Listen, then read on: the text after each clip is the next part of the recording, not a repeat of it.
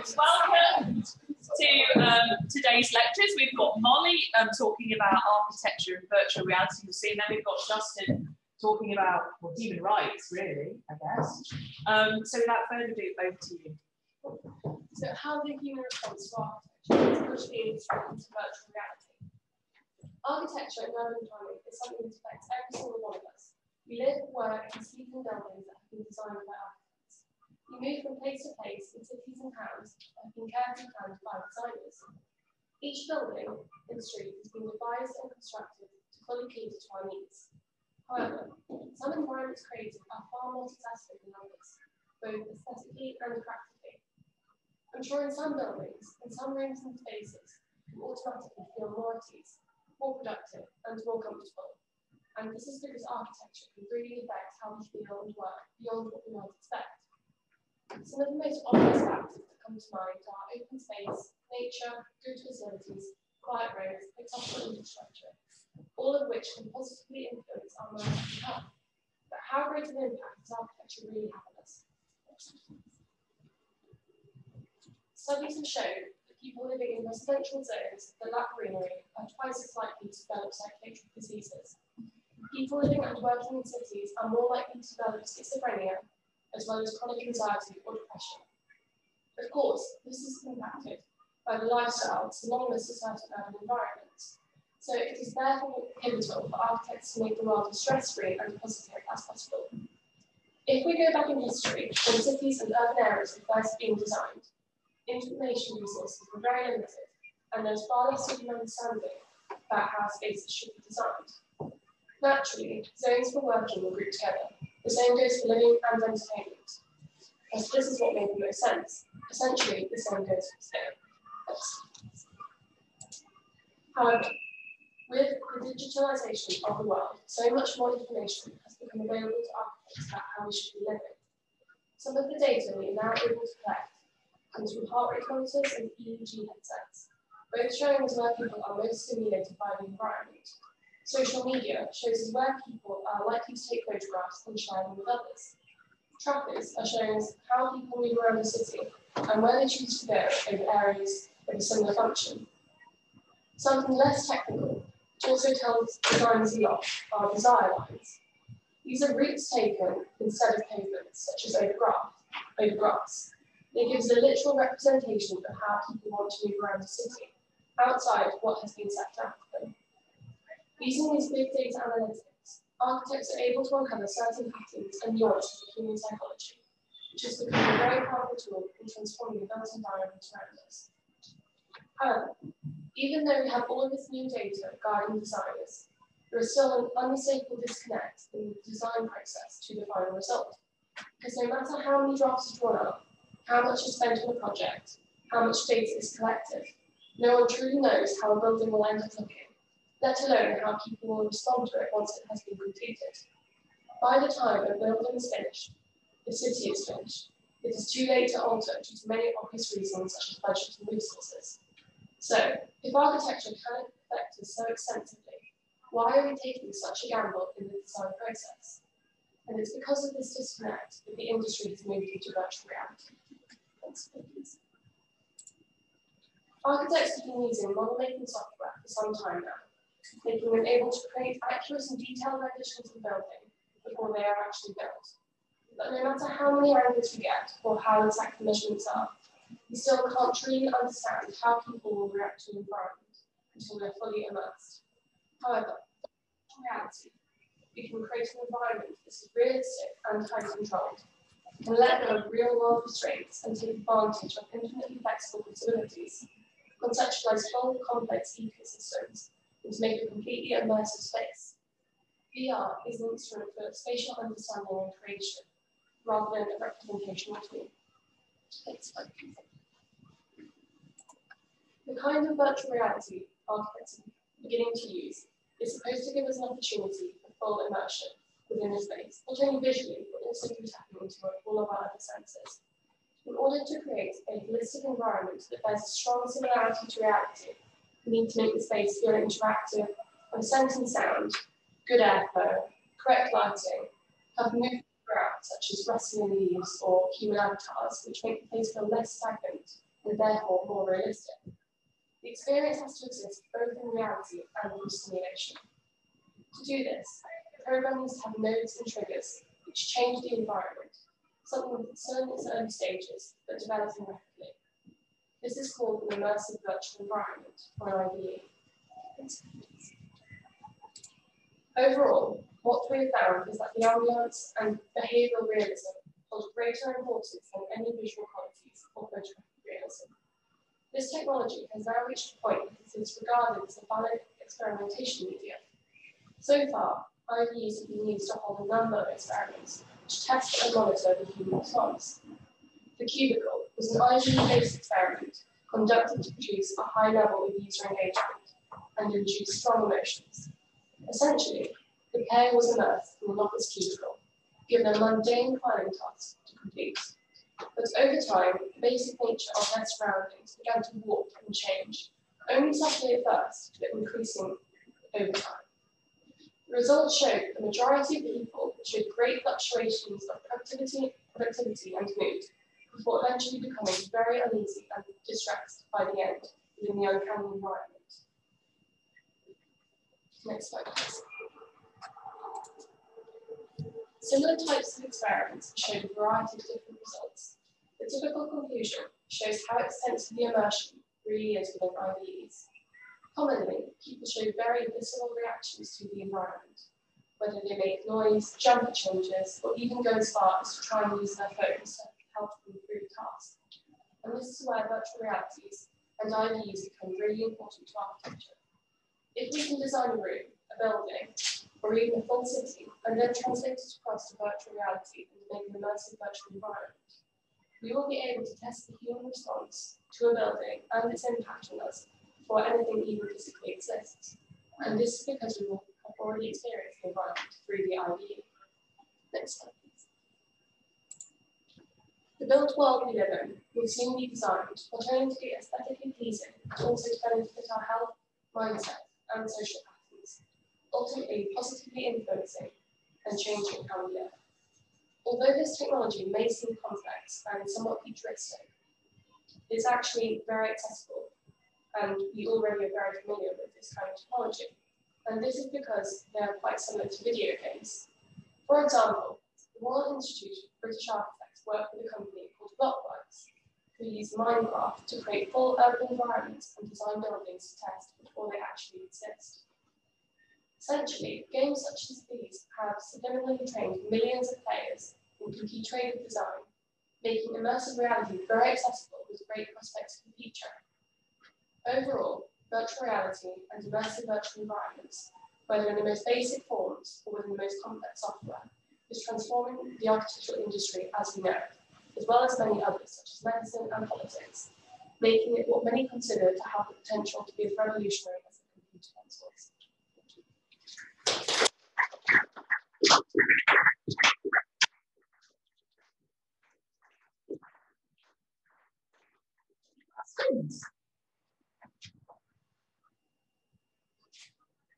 Still taking it. Quite a lot to take. Curious to sort of move from, fantastic work, thank you very much indeed. Think about the school. The school is a classic example of sort of environment that's just adapted and evolved over time. So you know this college used to be where Clifton is now. And then when we brought the girls around our schools, so did a big Rubik's Cube. Which bits, I mean, think about this, sort of, how people use space and how space is used effectively. Which bits around the school do you think work really well from sort of how people live inside architecture? And which bits do you think really could improve? Well, I guess our school has so much history, so it's always been created to how people wanted it at the time. So something like the Queen's Building or the main building, it's old-fashioned. It doesn't necessarily have everything which we might want it to, and the technology we might wish it did have, but we still make it accessible for us and what we need. But for example, with the new Pascal building, we now know that we need study spaces and small rooms to hold different sizes apart from the classes we have. So I think as we go through the school, we can really see how what we need has changed within the school. Okay. So any bit that you just demolished completely? now's your chance.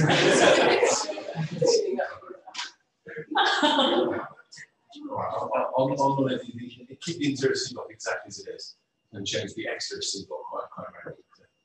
Yeah, a lot more track. In your research, did you find any other industries that can benefit from virtual reality?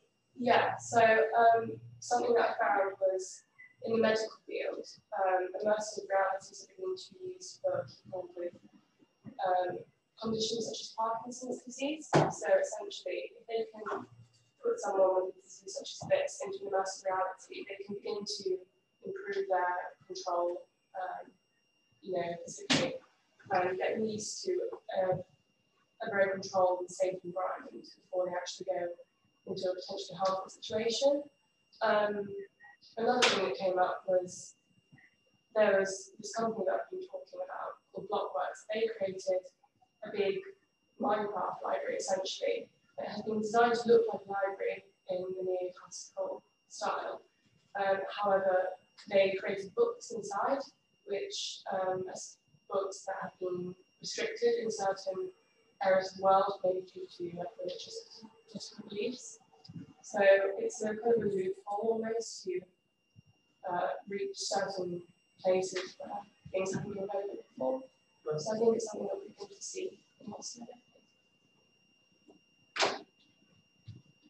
Do you think it should be more focused on kind of how architecture makes us feel in situations like hospitals and medical states and kind of psychiatric units or things that can affect us all? Yeah, I think when we're designing something, we definitely need to think beyond the practicalities. So, it's a stand up. We need to make it something which actually works and can put us in a good mindset outside of, just practicalities.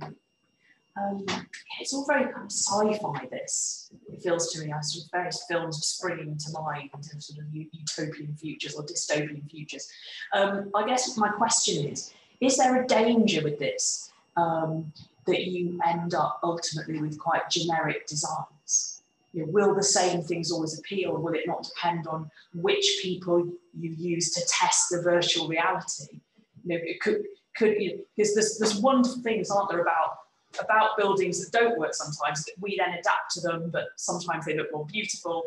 Could we end up with some kind of generic way of planning a city, generic architecture that has a formula that always works? Yeah, obviously, if you are going through certain formulas, things are going to turn out in a similar way, but architecture is obviously, it's a practical thing, it's something we live in, something we work in. It's also a form of art, so I don't think one will ever become more efficient than the other.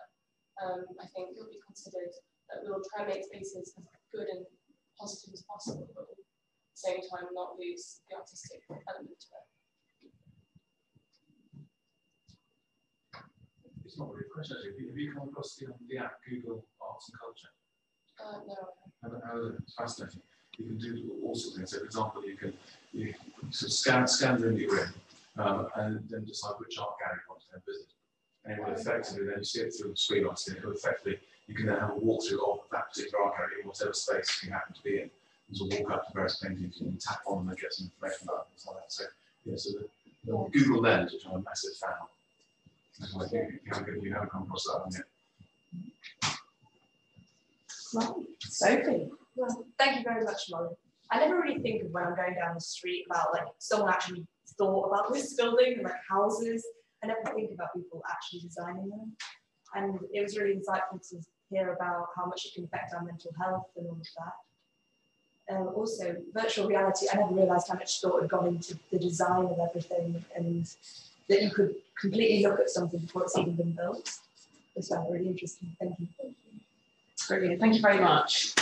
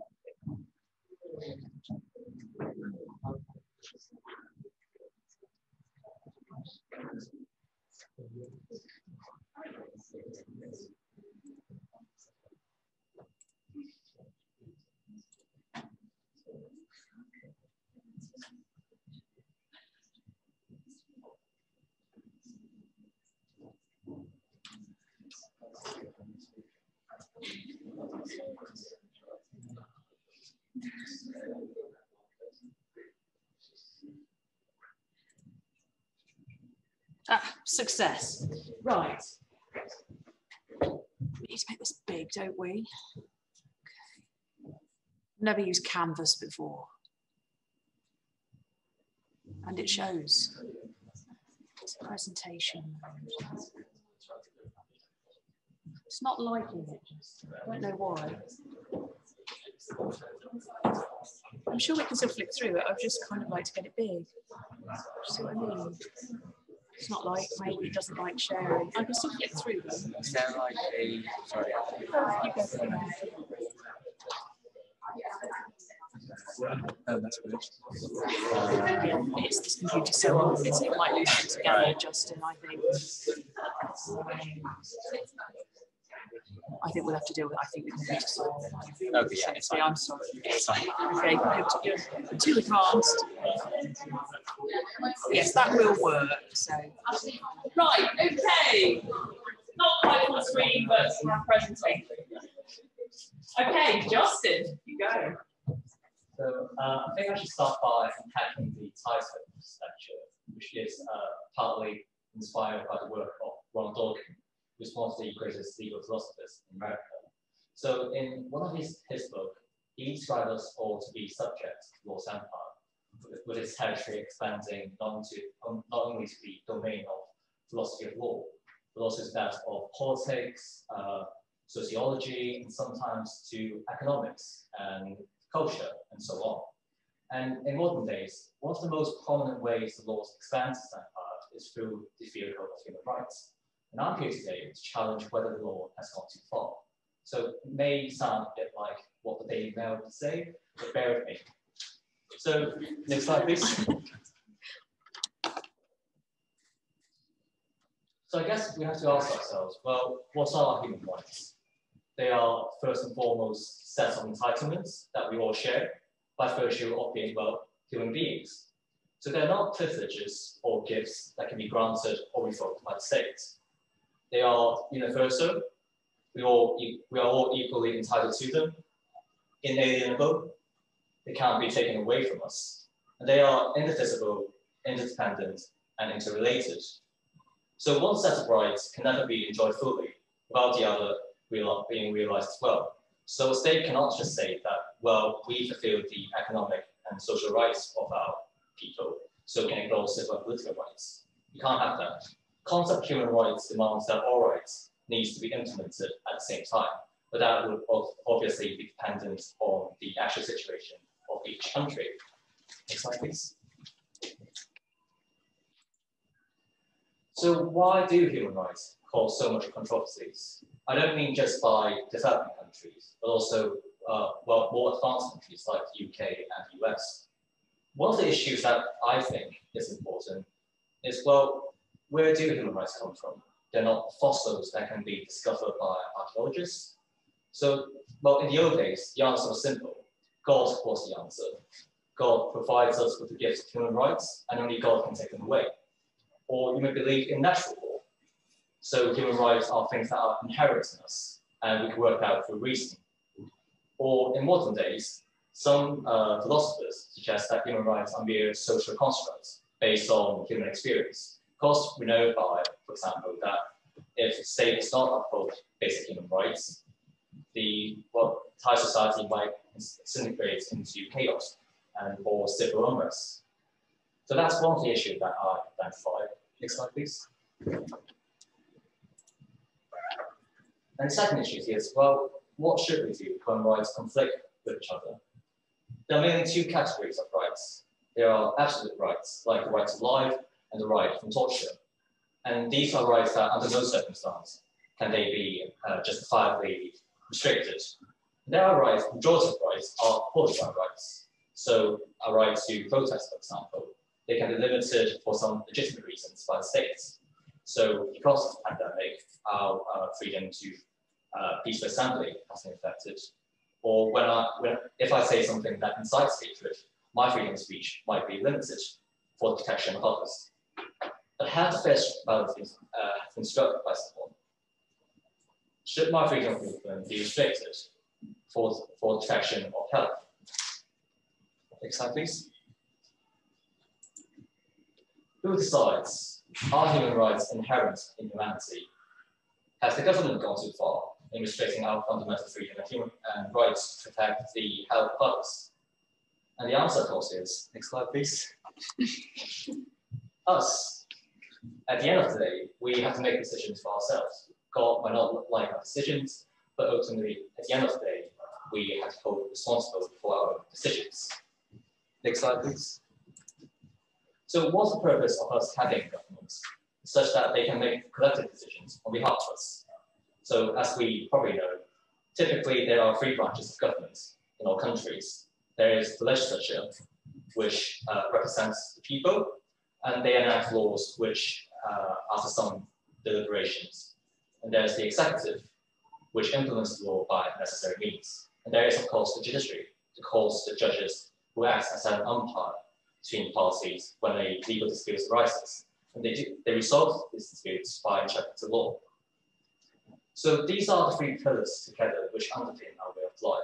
And this is an important concept that I will go back later.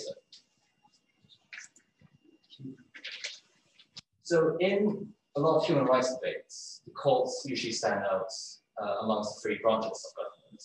And partly that's to do with the fact that we see courts as the last bastion to defend our human rights. And one of the ways that the courts do that is through the process of what we call judicial review. So that's when the courts review the lawfulness of how a process has been made by a government authority. And if it's found to be unlawful, contravening the law, then the decision can be quashed or nullified. So in our country, because of parliamentary sovereignty, our Supreme Court cannot just say that, oh, because it's contravening the law, you can just undo Parliament's law. But whereas in the US, where the doctrine of separation of powers is more developed and more mature, the US Supreme Court can strike down laws which contravenes the US Constitution.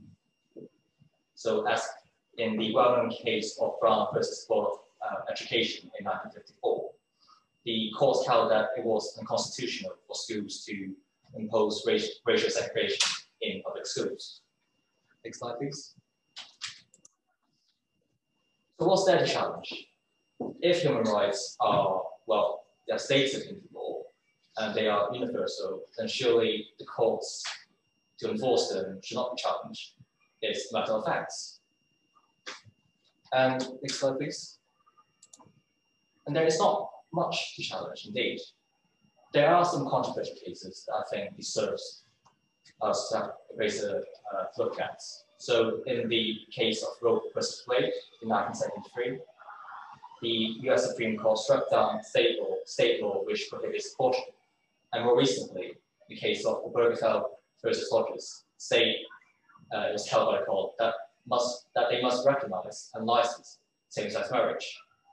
Now, in the UK, whilst our Supreme Court is not as powerful as the US one, we're still bound by the European Convention of Human Rights. And in 2005, the European Court of Human Rights in Strasbourg held that it was unlawful for the UK to impose uniform bans on prisoners to vote. Now, these are undoubtedly highly contentious moral and social issues. So another problem arises. Next slide, please. Are our judges equipped in providing a solution to these highly disputed issues? Some may say that, well, yes, the judiciary is independent and it's impartial in applying the law. But that doesn't answer whether it's competent. one of the weaknesses of our course here in the UK and in the US is that its social representation is highly limited. In the UK, so far, currently, there are only 2 female justices serving, with no justices coming from an ethnic minority background. Whereas in the US, slightly better, there are 3 female justices currently serving, with only 2 coming from an ethnic minority background. The limited social representation has an impact on how justices apply the law. Because, well, one of the reasons is, well, sometimes judges suffer, like us, conscious or unconscious bias. And that affects how judges view different cases. And of course, by narrowing their life experiences, that affects how a judge may view backgrounds of the case. And ultimately, this will undermine trust from the public if somehow judges are viewed as beings from the other planets. And another aspect is that, well, different justices have different judicial philosophy as to how a statute can be interpreted. Some of them look at the legislative intention, how the drafters intended the statute to work. Some of them took a more purposive approach. So what the law should say in a more modern context, given its purpose. But that in a more public, so when in the US, for example, when the court is so powerful and when the justices are selected in a more public way than the UK, we see that like people don't really care about their judicial or professional policies. The question is no longer how justices decide cases, but what is the outcome of the case. This will lead to perceived bias, which ultimately undermines the impartiality of the courts, how it's perceived anyways. Next slide, please. So if we use abortion as an example, I take abortion as an example because it concerns one of the most fundamental human rights, the right to life. It's irreducible. Yet it's one of the most profound moral arguments that has ever existed. If one is to assert the right to life, then it begs 2 questions. Should an unborn child be considered as a person legally? Is it not murder for a doctor to terminate the life of fetus who has the potential to reason and to have conscience? If one is to assert the right to privacy, well, is abortion within a mother's autonomy? Should the health of the mother be considered? What is the correct answer to these highly contentious moral questions? Next slide, please. Around the same period, UK faced the same ethical conundrum. But rather than resorting to the courts, the UK Parliament took it to its own hand by enacting the Abortion Act in 1967 after some extensive debates.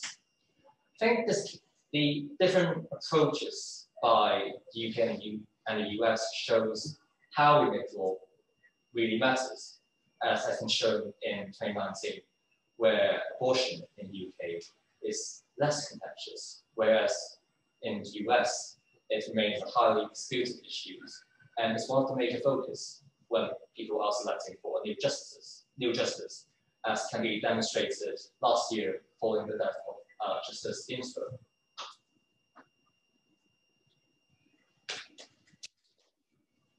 Next slide, please. So one thing that courts cannot do is that it does not provide a platform for discussions. In courts, the answer is yes or no. Is it unlawful or is it lawful? But in reality, we have a spectrum of opinions in ethical dilemmas such as abortion. One person may say that the right to life should never be undermined. Another person may say, well, the privacy of the mother and the health of her matters too. And I think the majority of us share opinions somewhere between the 2 opposites. Next slide, please. So why do we need to put these things into discussion? Well, for natural law theorists, there's only a correct answer for each question. But different people have different interpretations. We all like the blind man for touching parts of the elephant, thinking that we know what the elephant looks like, but actually we only know parts of it. And what politics does is that it offers a platform for people to discuss, to debate issues, to engage with each other, and find a solution which allows compromises, which courts can never offer. Next slide, please. So, in conclusion, human rights are, as the the Universal Declaration of Human Rights states, provides a common standard for all human beings to uphold human dignity and to maximize our autonomy. And rightly, we should value this set of ideas. But courts cannot provide the answer to every single question in life by interpreting human rights. We have to engage with each other to find an answer. And this is how we can ultimately live in harmony in a society. And that is what the law is here for. Thank you very much.